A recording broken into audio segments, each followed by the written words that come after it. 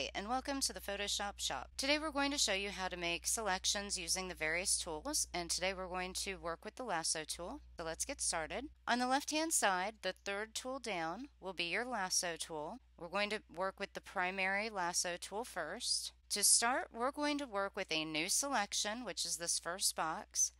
And if you're going to make a hard selection, you're going to put the feathers down to 0 and hit enter, anti-alias, and you'll go down. We're going to select the eye. Simply press and hold the mouse button. And once you complete your selection, you'll see that you have the marching ants. And we'll go back to our lasso tool and click anywhere, and that will deselect your selection. And to deselect, you can also go up to select, deselect, and hit Command D for Mac or Control D for Windows. So now we're going to select the polygonal tool, which this is great if you're selecting a large area that's a very straight line. If we zoom in on his fin, you can select a straight line and then we can come back up. So this is a great time saver when you have straight lines. And once again, we can come back here, we can kind of curve it out. We'll grab either of the selection tools, click anywhere on the canvas. We're going to zoom back out. Now we're going to grab the magnetic lasso tool, and what that does is when we click and hold, and now we will release and let it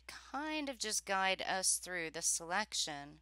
So once again, if you have a hard line, this is a great way to just drag your cursor. You don't have to press the mouse, and as you see the different pinpoints, you can always click there, or you can just keep going without pressing your mouse at all, and as you can see, it is doing a great job at just following along that line. And for purposes of making this selection very quick for you guys, I'm just dragging it back up. So there's a quick intro into using the lasso tool. Thanks for watching. See you next time at the Photoshop shop.